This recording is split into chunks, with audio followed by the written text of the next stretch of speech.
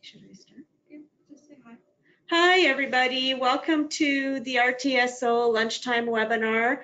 Today we have Margaret McKinnon back again with us for her part 2 of her mental wellness talk. Today's focus will be on caring for yourself in COVID-19 pandemic, tips and tricks and strategies for your own mental health. We are hoping today to have a little bit more time for your questions and answers at the end. And that's the slide.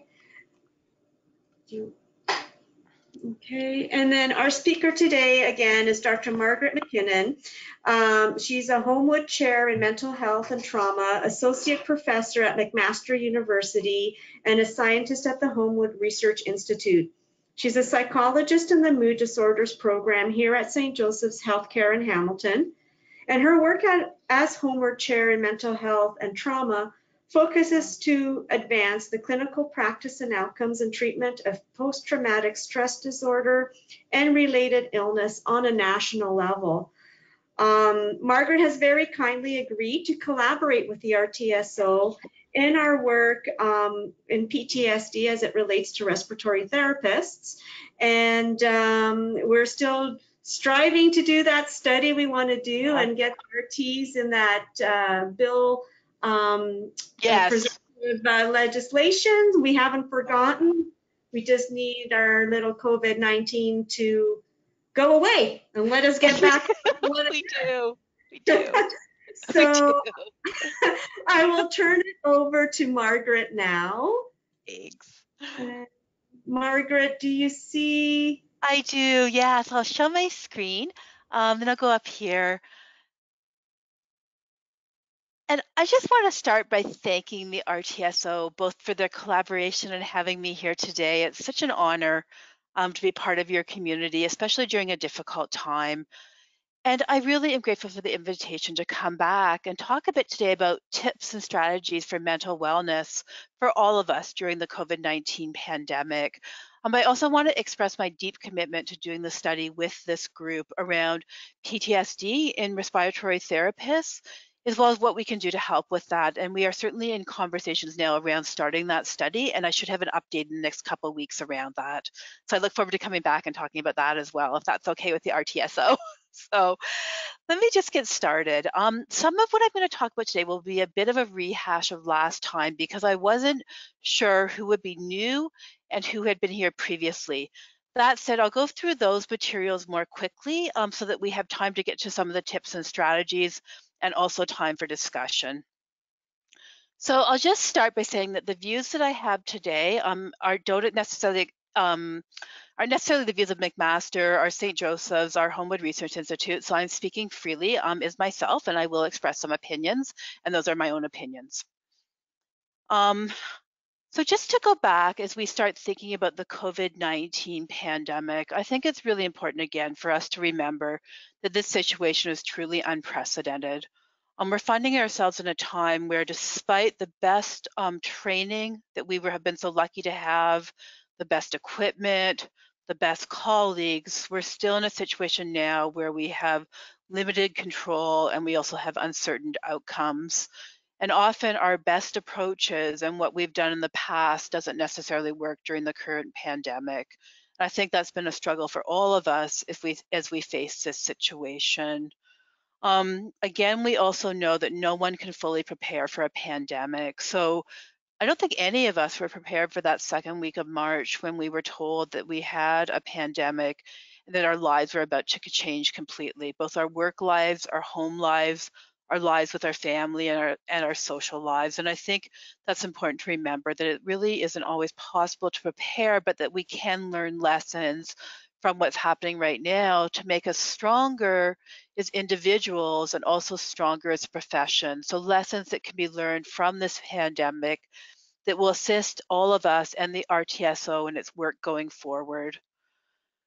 I was reminded of this again today, that dealing with COVID-19 is not a sprint. I think sometimes we feel that we have to put all our efforts in at once, that we have to go as fast as we can to get things done, to help as many people as possible. and to just go at a rapid pace. And I think what we have to remember, and it's worth repeating, is that this is not a sprint, it's not a race. We're in a long marathon here. And the beauty of that marathon is that we're in it together, that we're here to support one another through this society, when we work together side by side, and when we're outside of the workplace, the support that we offer one another. And that will be a long marathon for us, but it's also one that will help us to grow closer together. I think certainly we're all in this together, as we know, and we're all learning together. So all of us are in a process of learning against what really is an enemy in essence that we don't know much about, and we're learning together about it. And that's important, that sense of community, that we're brothers and sisters as healthcare workers in this fight, regardless of what our profession is. So respiratory therapists, psychologists, physicians, nurses, psychiatrists, we're in this together and we're here to support one another. We also know that in the current pandemic, it feels like there are no right or wrong answers. Often the decisions that we have to make are very, very gray. And it's hard to know what the right decision is. And I think it's one of those situations where, one problem that often leads to some distress or mental health difficulty is black and white thinking. So thinking that there's either a right or a wrong. And what I've really found during this pandemic, and I would imagine other people listening have as well, is that often we're dealing with situations of gray where we will have to make a decision, and that sometimes that decision is simply between wrong and wronger, and we have to do the best that we can. And I think that's really my last point here on this slide, is that all of us are trying our best. We're doing our best, with the skills that we have and the experiences that we have. And sometimes our best doesn't always feel good enough, but I think we're all committed to that.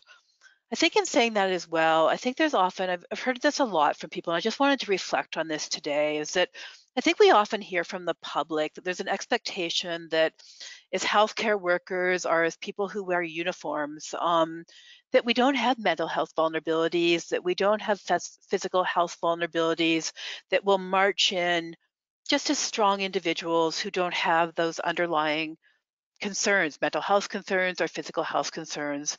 But we are very, very human as healthcare workers. We come to this situation with our histories. Many of us may have had difficulties or suffered with depression, post-traumatic stress disorder, anxiety, as well as we may have health vulnerabilities. So many of us may have underlying illnesses that make us more vulnerable, or we may have family members with illnesses that will also render them more vulnerable to this illness. So we don't come here as superheroes or superhumans. We come to this pandemic as human beings who have vulnerabilities. And I think it's really important for us to recognize that ourselves, with other healthcare workers, and also for the public to recognize this. I think that's tremendously important and something we really need to do education about and educate others about. I've said this before, but we, as healthcare workers, we're dedicated to serving Canadians. We made a choice to go into a profession that is helping and one that is a life of service. And that's a choice that we've made. And while that comes at a cost, that's a very noble profession and one that we're all committed to. We view ourselves as very prepared. So we have the best training, the best experience, the best community to come at this. But despite that, these best efforts may not be enough in the face of COVID-19. We see ourselves as very competent on average, and we see ourselves as professional. And that preparedness, that competency, and that professionalism arms us well for the pandemic, but it can again give rise to that sense that we're superhuman, that the public wants us to be a superhero in this situation, and yet we are still human and have vulnerabilities like everyone else. One thing though that we do know is healthcare workers is that we often have to deal with very wicked problems, and we have to make tough decisions in the work that we do. And oftentimes we have to make those very tough decisions on the spot. And I think those same sort of decisions are occurring right now in the midst of the pandemic, and really in a very challenging way, in a situation where information is constantly changing.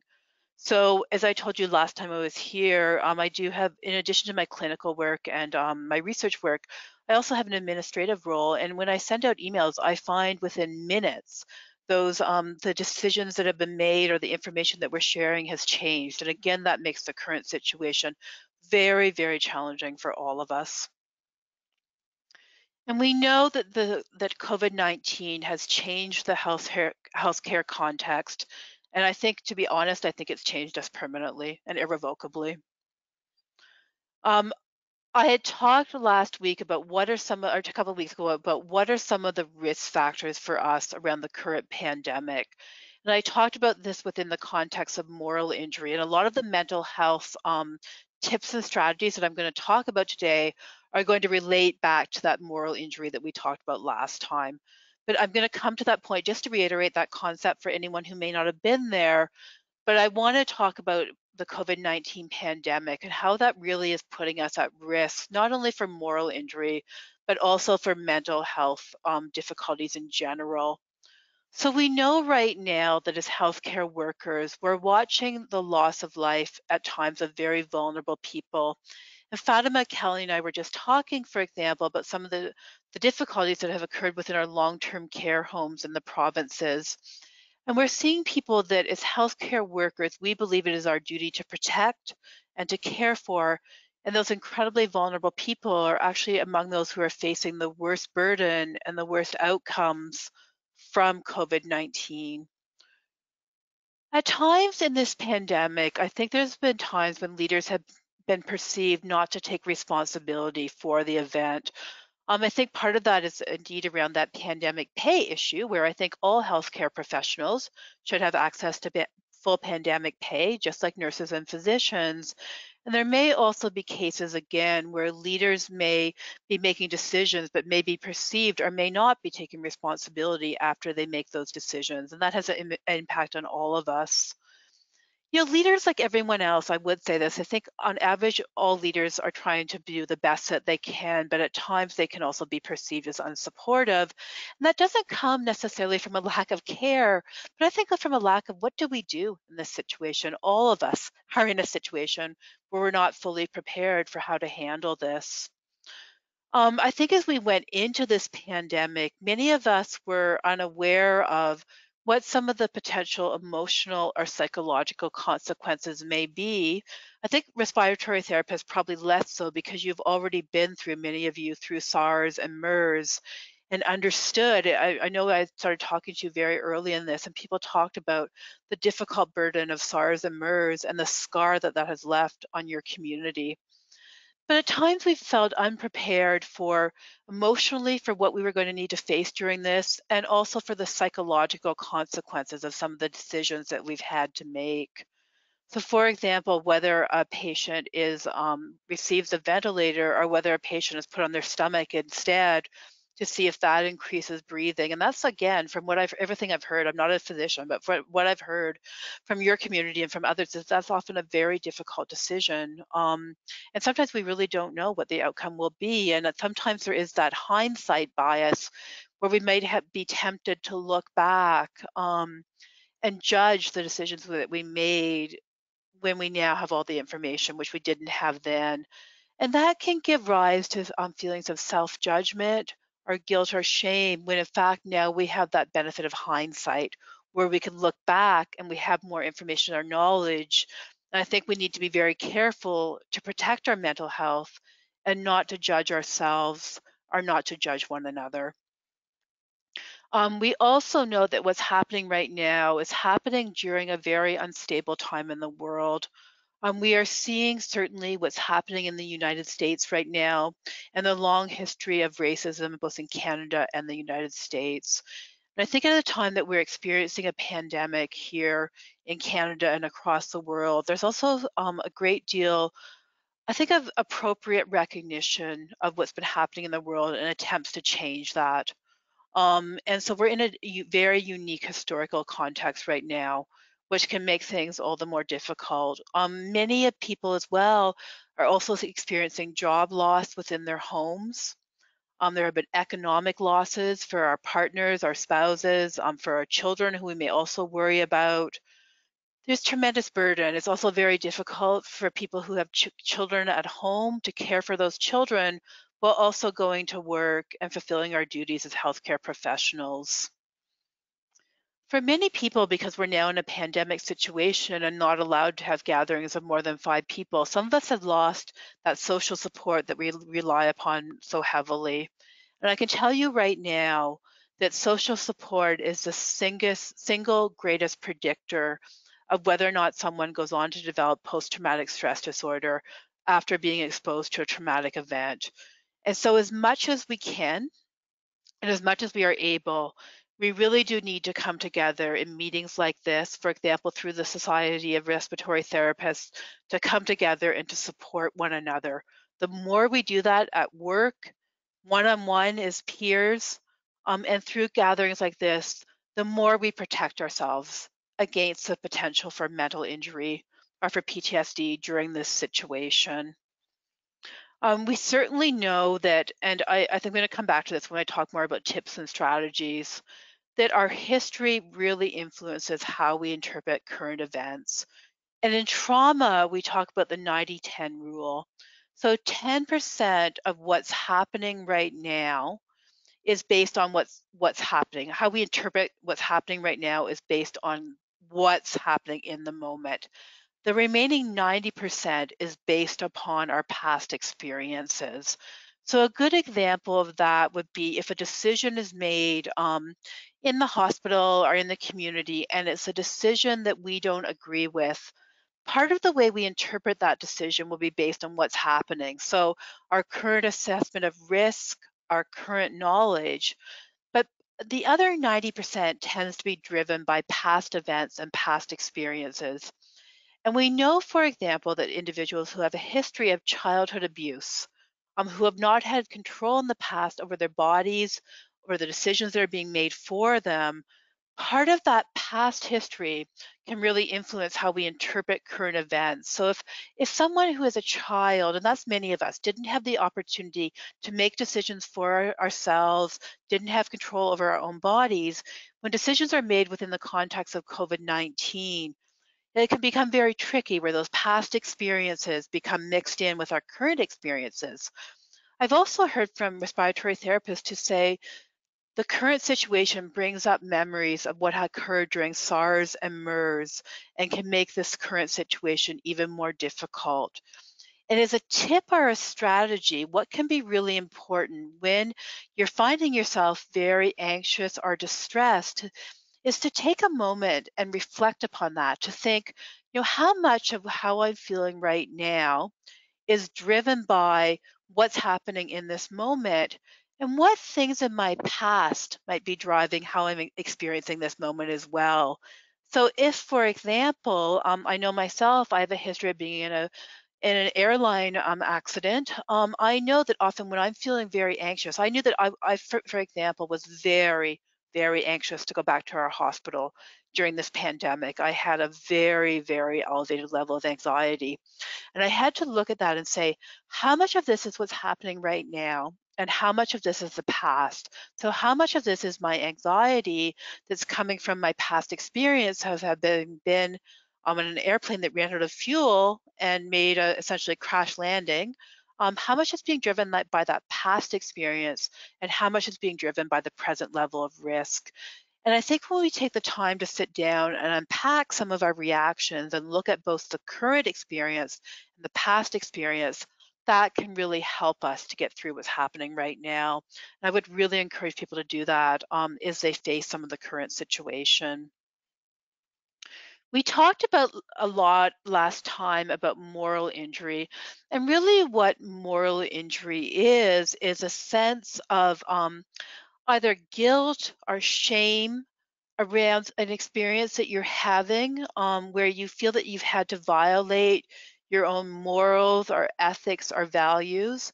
And in COVID-19, what we're hearing from the healthcare community is that it's not so much that people feel they've made the wrong decision, it's that they don't have the information they need to make a decision.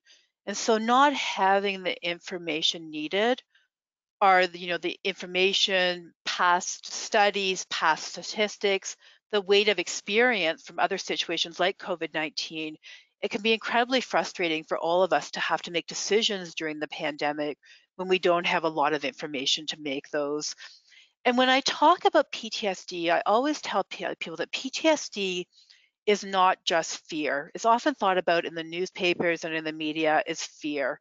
So that, for example, when military members come back from Afghanistan or Rwanda, that they have fear of being attacked or fear of others around them. And that's a part of the experience of PTSD for some people. But for many people, PTSD is associated with guilt and shame.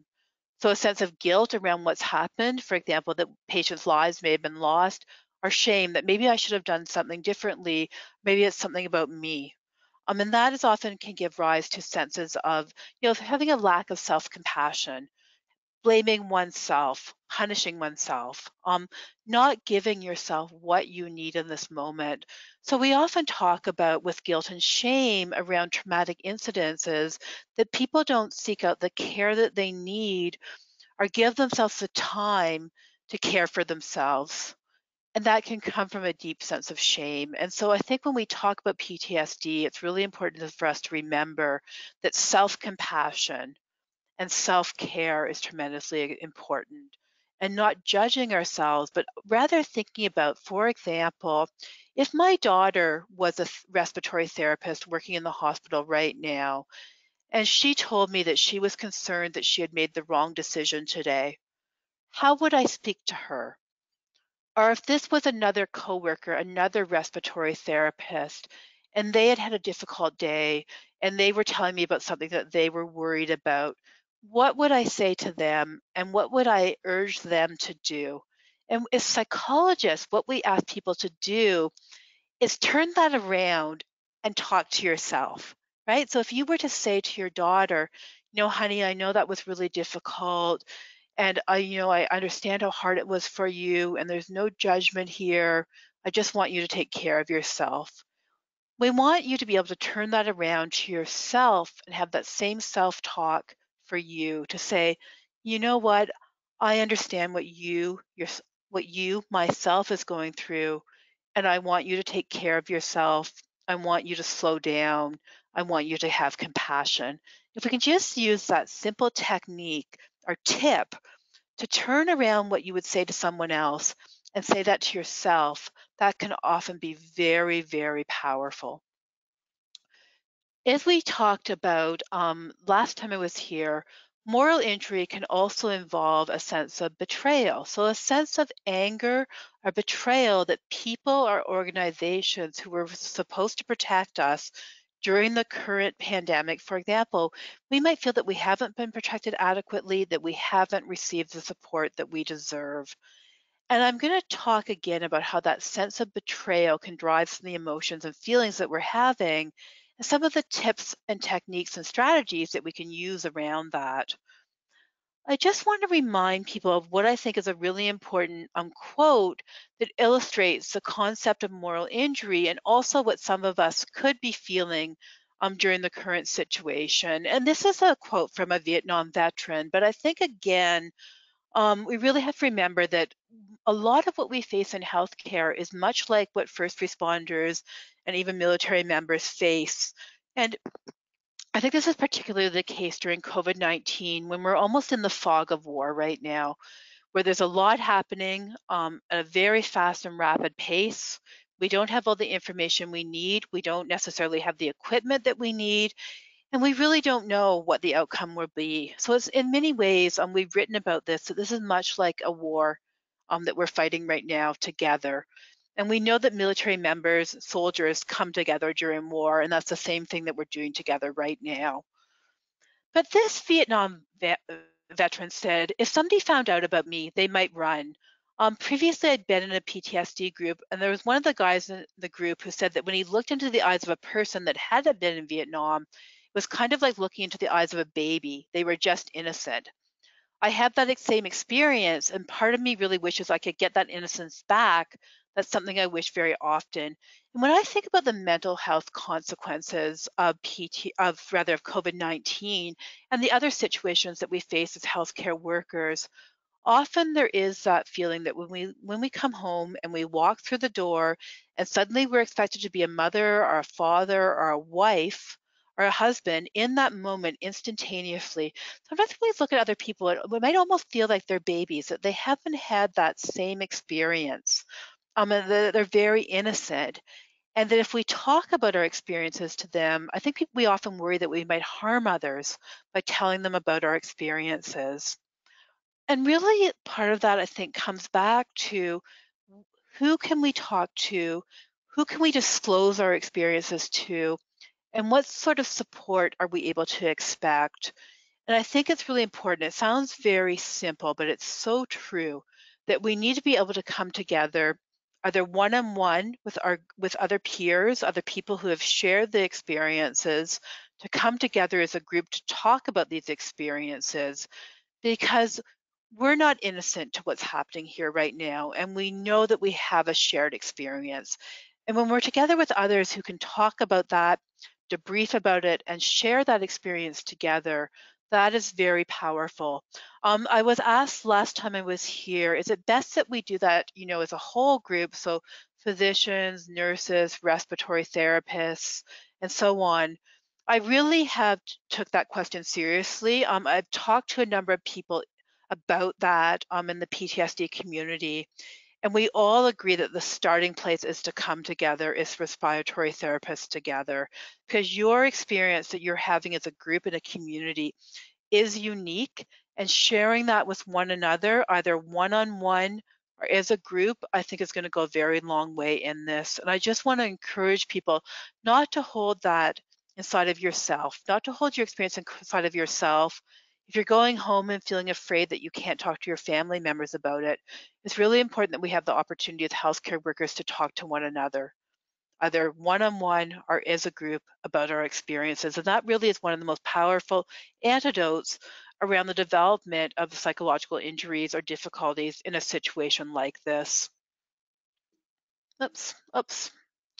Um, and we certainly know that during the current pandemic that many individuals, as I talked about last week, may be experiencing that sense that they're being asked to make very difficult decisions in the healthcare setting, that they may have to decide between right or wrong. And they may also feel as if they've been betrayed by their organizations or people meant to protect them. So just having a bit of trouble switching the slides. I'm just gonna see. So what I would say here is that, as I said before, often it's that cumulative burden of the things that are happening. It's just not a single thing that has happened while we're in this pandemic, but it's the multiple things that keep happening. And sometimes this was a quote from a first responder who said, it's not one big thing all the time. It's those little rocks that keep getting stuck in your shoes. And more rocks there are, the more it irritates us. And sometimes it's the big thing that will break the camel's back, but sometimes it's the small. And when I think again about tips and strategies around mental health and mental resilience, I think about that we need to be mindful both in ourselves and in others that it's not just the big things that are going to cause difficulty for us. When a series of small things happen, that can be equally distressing and they can build up. And as they build up, that can give rise to great difficulties and even to times when we find ourselves exploding, when we feel lost, when we feel hopeless. And again, we need to be very mindful as a community that, again, it's not just those big events that occur. Sometimes it's the very small ones as well that get us in trouble. We've talked a lot about what some of the unique experiences of healthcare workers may be during this pandemic situation. And, I think as healthcare workers, we have a lot of different feelings. I know for myself, I was away from the hospital for about 3 weeks in the beginning. I had been sent home as part of whatever we were supposed to do. And during that time, I could certainly say that I felt very guilty during that time, that I wanted to be there helping others, and being part of our response. And when we do become ill with COVID-19 or we're asked to go into isolation, we can have a real sense of guilt or shame around being at home and not being there to help. And I think we really, again, this comes back to self-compassion and giving ourselves a break. If we were talking to any one of our colleagues who said, I've been potentially exposed, I have to go home.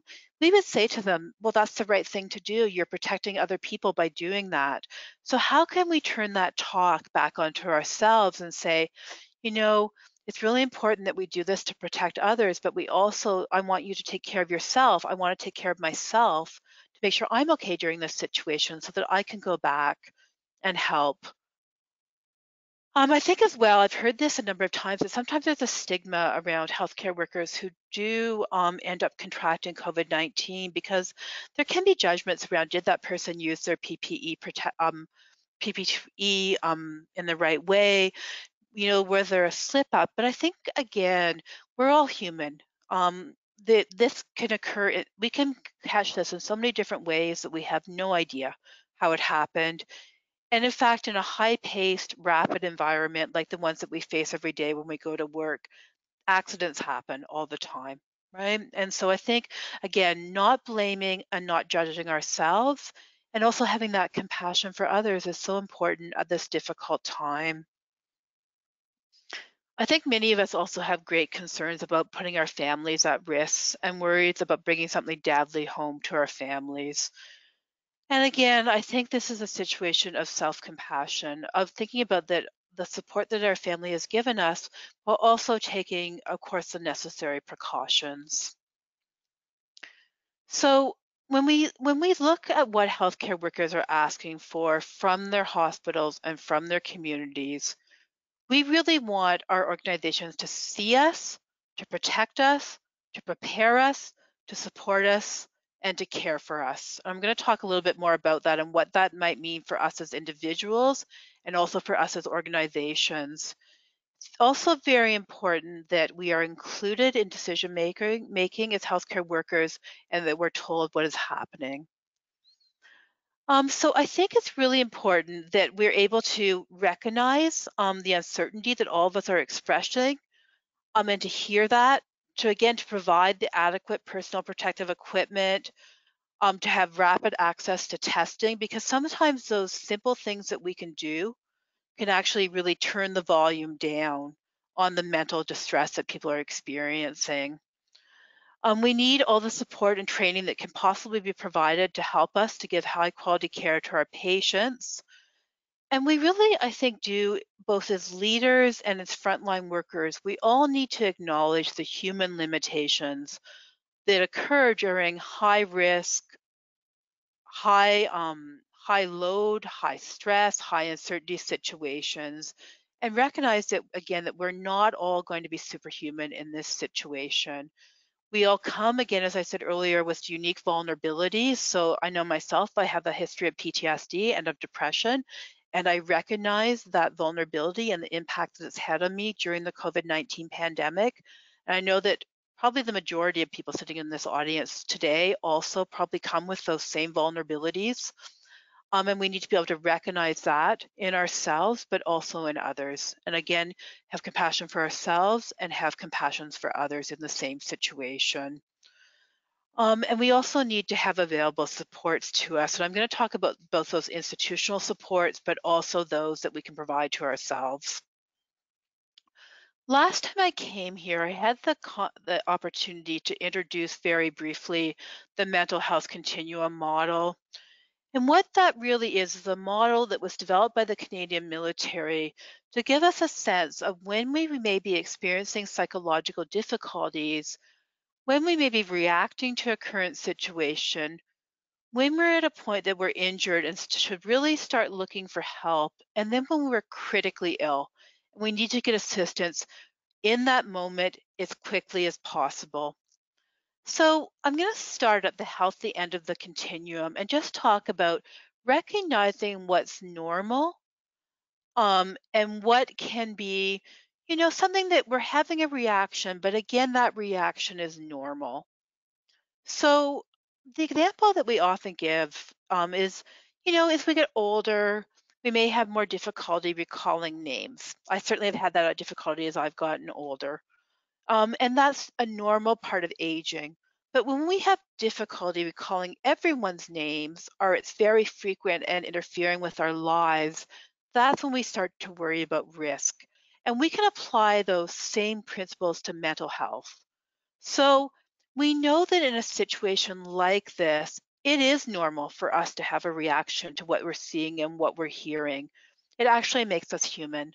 So when we feel distressed about what we're seeing, when we, question our own judgment and the judgment of others, that is a normal human reaction. And it does not mean that we will go on to develop post-traumatic stress disorder or acute stress. It means that we're having a normal reaction that most human beings would have in this situation. And in some cases, that reaction will subside or will be toned down or tuned down. And in other cases, it will get worse. But if we think about what does healthy represent, we know that for the majority of people, we are going to experience distress during this situation. And again, that's normal. When we look at how we can judge how we're coping with some of this, we need to recognize that when we're healthy, it's normal that our mood will fluctuate. That's very normal, particularly under difficult situations like this. But if on average and most of the time we feel that we're calm and we're taking things in stride, that's a good indicator that most of the time we're able to do that. That's a good indicator of health. When we're able to maintain our sense of humor, where we feel that we're performing as well as we can under the current situations, and when we feel in control, have a sense of control, again, that's often a sign of good health. When our sleep is remaining relatively normal and we have few difficulties with our sleep, we're remaining physically and socially active, and when we're limiting our use of alcohol or gambling, these are signs that, well, may be having normal human reactions of distress to a very difficult situation. For the most part, we're probably in this, what the military would call the green zone. We're relatively healthy. And you can see at the top of this screen that we're really going from running the spectrum of mental health reactions from green on up to red, where we're really, really needing assistance. For most of us, though, we can get into reacting mode. This will happen for many people during this situation. And that's where we're starting to see a bit of a warning sign emerge. This is like the yellow light is coming on the traffic light. We just stop and pause and think about how we can best help ourselves when this is happening. And really think back on things that have helped you in the past when you're in this situation. For example, people who are normally quite good-natured, have a lot of patience. In a difficult situation like this, they may find themselves becoming a bit more irritable and a bit more impatient. I think if we take the time, excuse me, the time to really reflect upon how we're feeling, and if we recognize these warning symptoms, this yellow light creeping on, really just give us a sense that we need to pause and maybe engage in some self-care. When I think about self-care, I think about strategies that have worked for us in the past. For example, if you've had a really difficult day and you've found in the past that going for a walk, having a cup of tea, having a hot bath, that may be something that's worked for you in the past that because of how rapid and so many things are happening right now, you may not be taking the time to do that right now.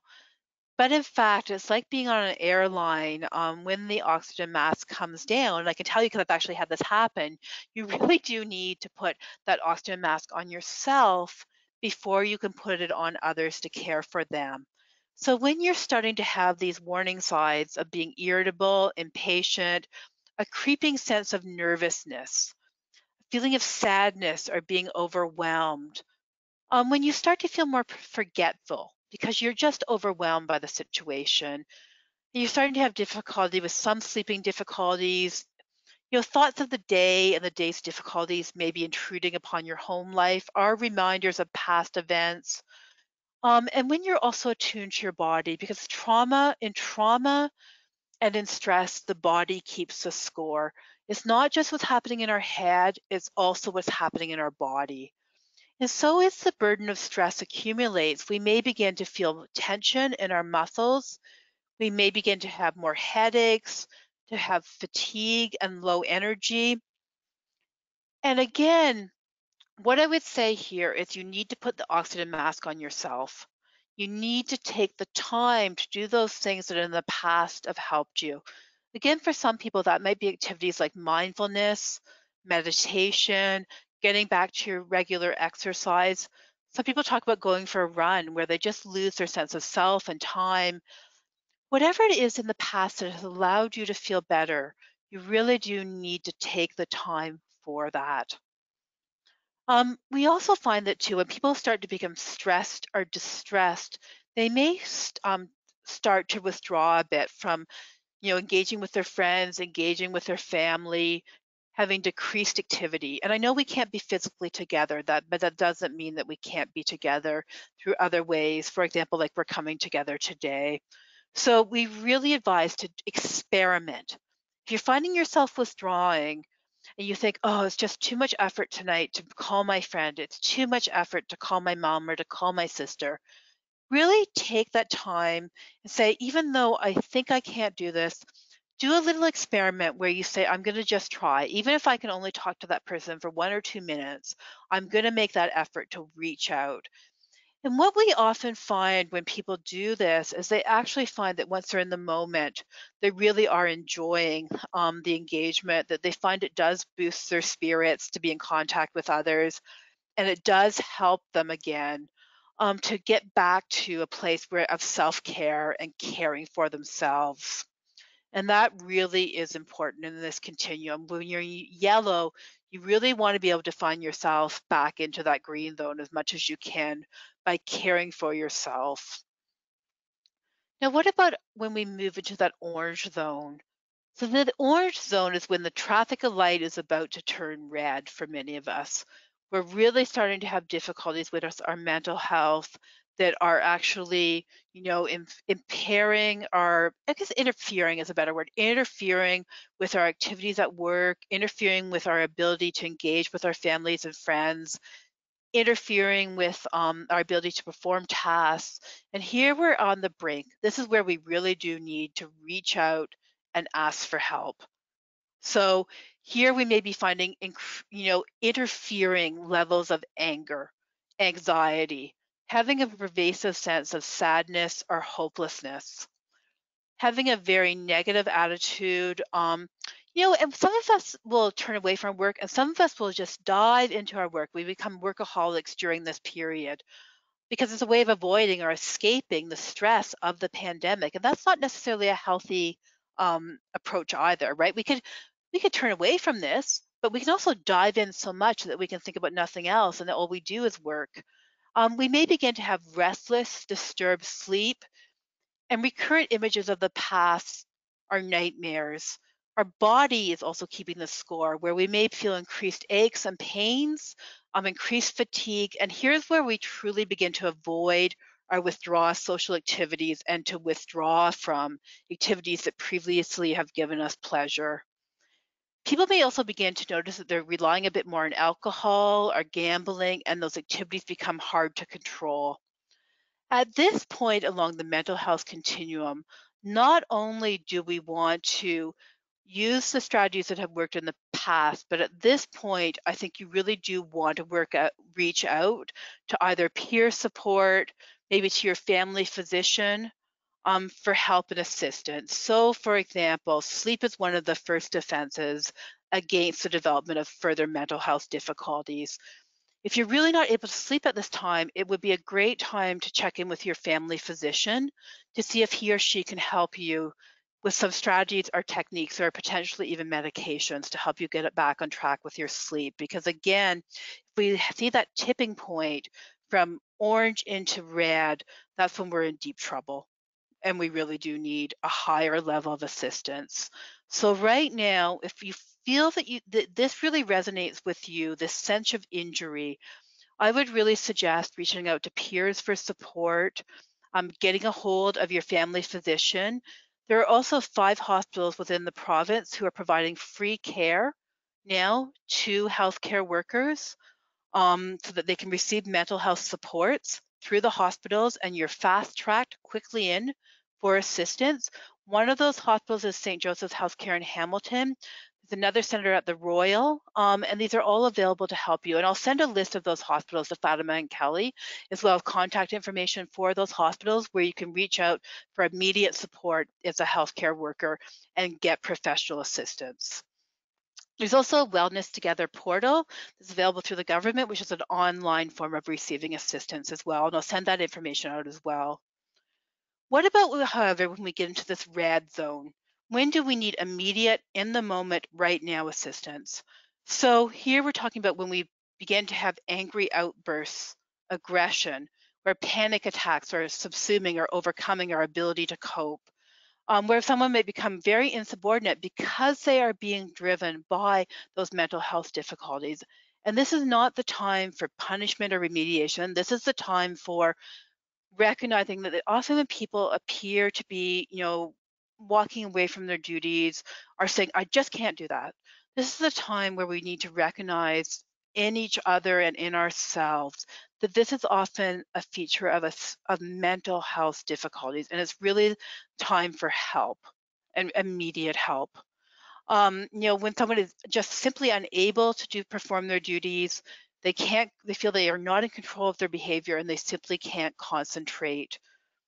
They may really not be able to fall asleep or stay asleep, and they've reached the point where they're in a state of constant fatigue and physical illness.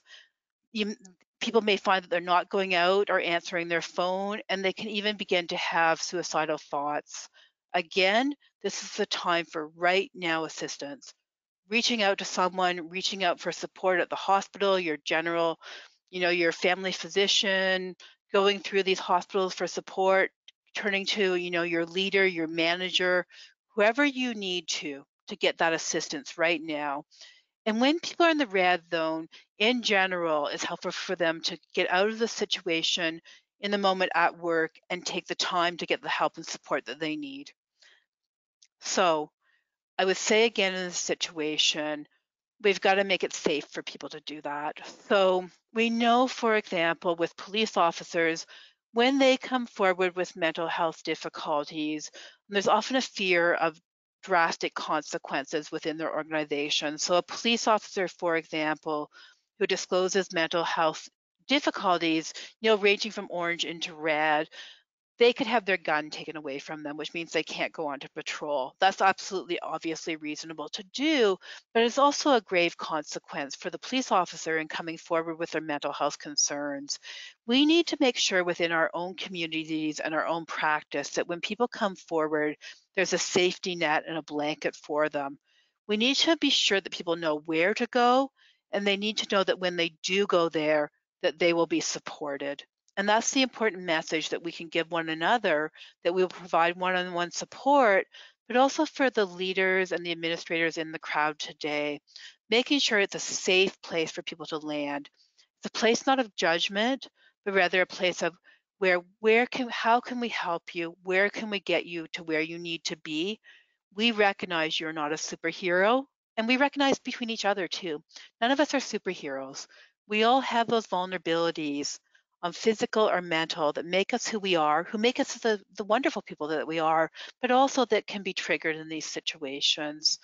And when someone does come to you, or when you go to someone else with these concerns, there needs to be a process of knowing where you go.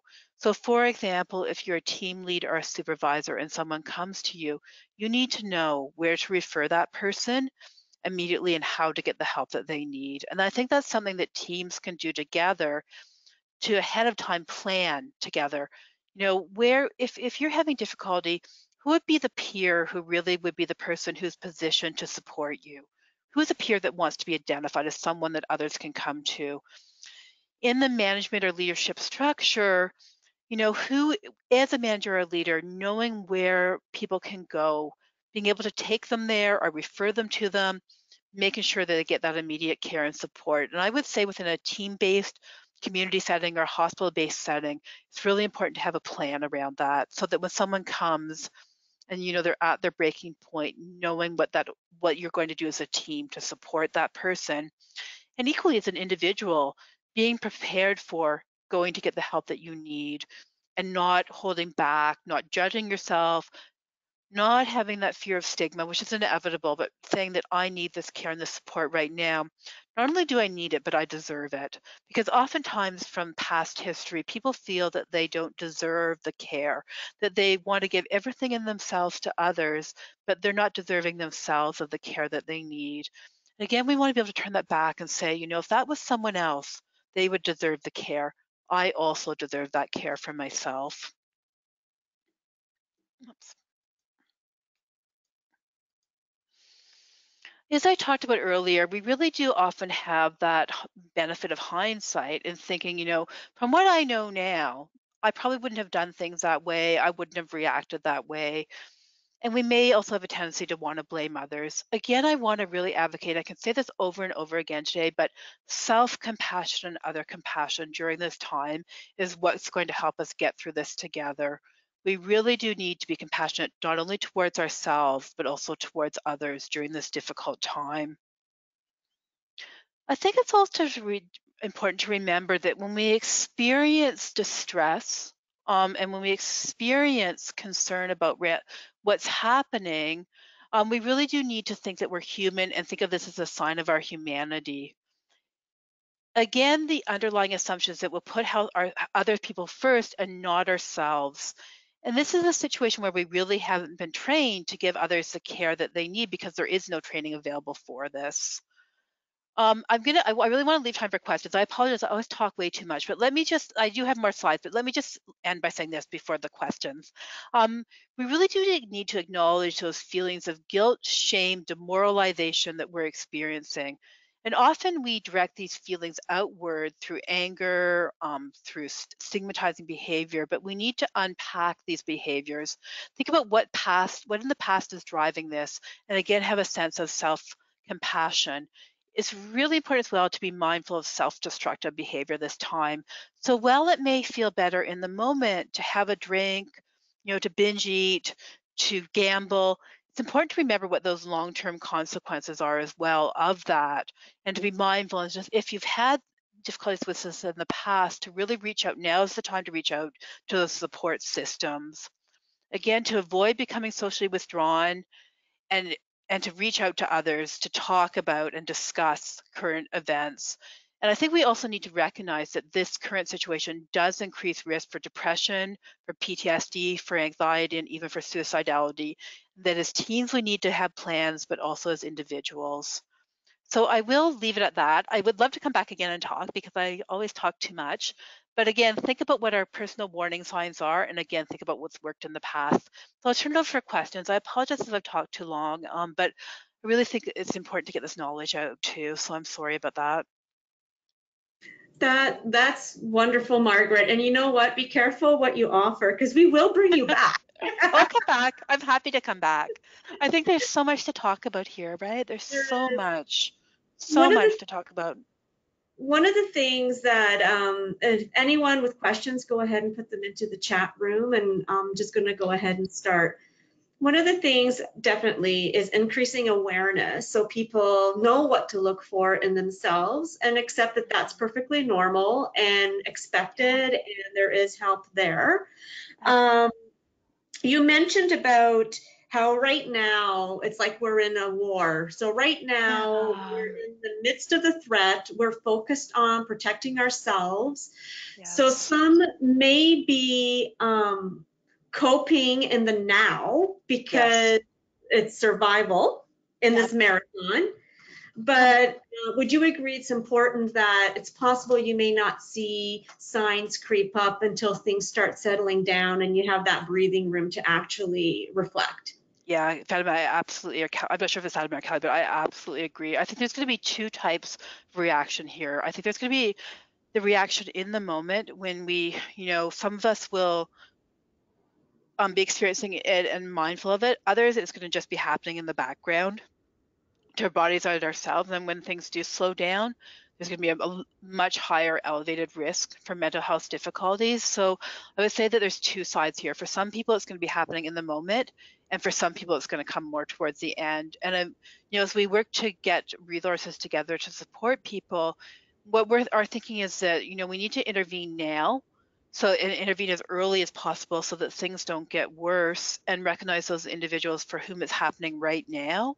But we're also going to need to be incredibly mindful towards the end of this. And as things slow down, then in fact, we may see an avalanche again of mental health difficulties as things slow down and people actually have time to reflect upon what's happened. Mhm. Again, I think there's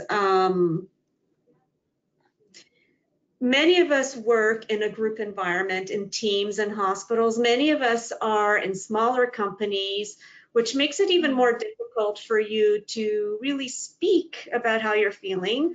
yeah, Oftentimes you're a lone wolf and so yeah, forth.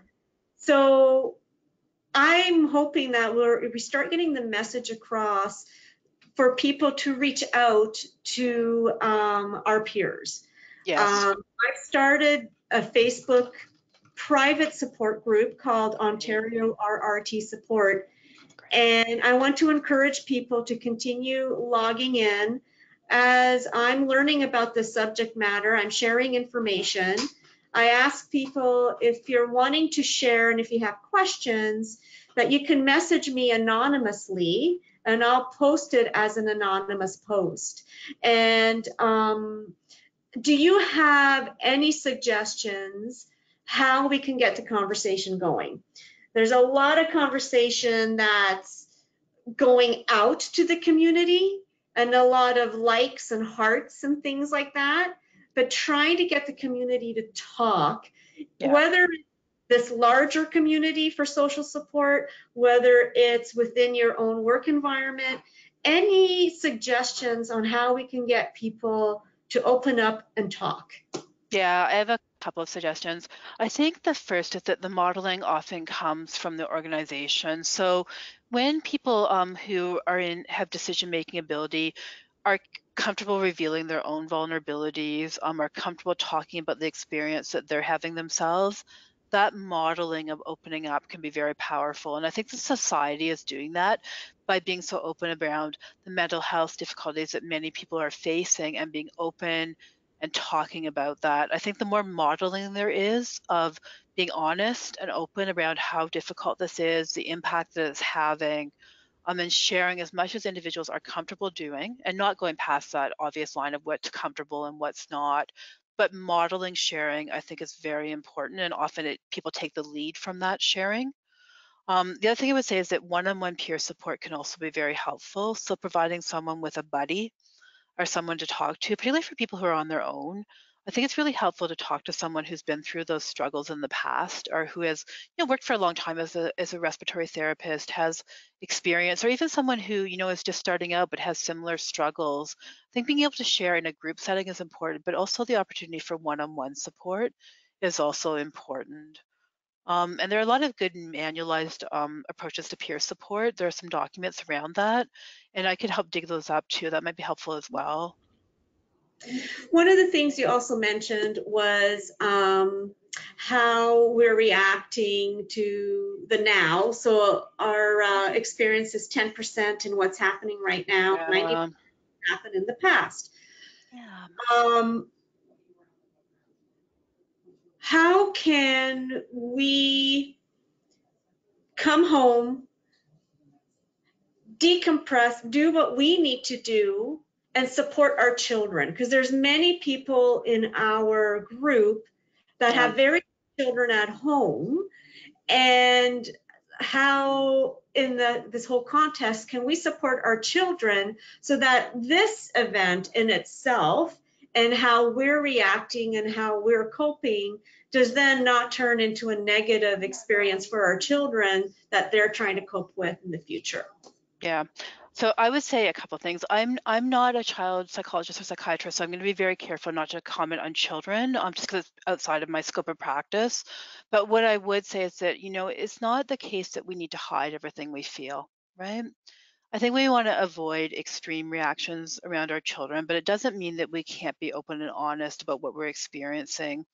The other thing I always say to parents who come for help as well is that you really are being a hero to your children by demonstrating that when you're having difficulties that you reach out for help. I've seen many parents who have come and said, it's really hard for me to come and admit that I'm having a problem. I feel weak, I feel vulnerable, I feel I've failed my children by doing this. And what I've often said to them, and I really honestly believe this, is that by showing that vulnerability and then modeling reaching out for help, you are being a hero to your children because you're showing them that it's okay to experience emotions.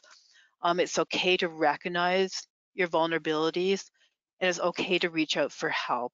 And I think being able to reframe what we could see as a vulnerability or a failure is actually a true act of parenting by showing vulnerability, acknowledging emotions, and then telling your children that you're getting help. I think that's really a service that you can do your child, not just in the moment, but in their lifetime, to model that for them. Excellent. Yes, I've always been honest with my children that, you Yeah, know, moms and dads will make mistakes. We're learning to as we. absolutely. I'm cognizant of the time. I've got one last question Sure, here. sure. In the ER and ICU, dealing with someone who has attempted suicide is heartbreaking. In Ontario, you are aware of the increase in admissions to ICUs due to our suicide attempts from social distancing during COVID.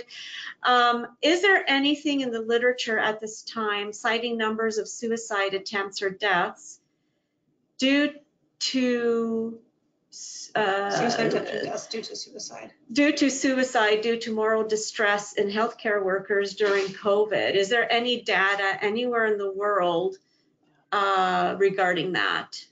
Yeah, it's a really important question. You know, we know that there's been cases that have come to media attention and people are aware of those. There has not been a systematic attempt yet to collect that information, but I agree it is tremendously important, and that that will happen. If not right in this moment, I am certain that will happen. And I thank the person who asked that question for raising it because again, there's so much stigma around suicidality. One of the things we would say is that if you're worried about someone in suicidality, ask. The most important thing we can say to you is don't worry about making a mistake by asking. The first and most important thing that you can do if you're worried about someone is going to harm themselves, is ask them.